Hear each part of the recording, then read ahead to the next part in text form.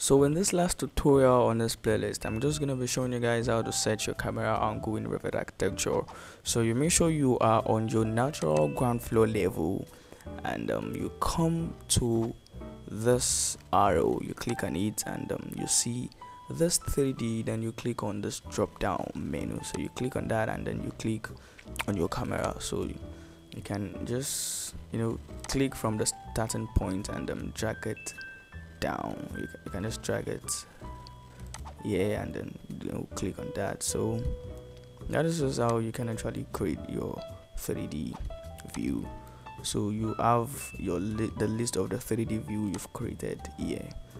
So you can just click and make it wide somehow, and it's just the same thing as what I've done here. So that is just how you can actually create your camera angle. You still have some deep sections on creating camera angle in Revit architecture, but this video is basically a basic tutorial on that, which is just what I did. So I want you guys coming to the end of the playlist, I want you to make sure you're subscribing to the channel for more tutorial, and keep watching, join the channel, like the video just to push it forward, and keep learning learn new things, and do what excites, enjoy yourself, and subscribe to the channel and have positive impact on the channel.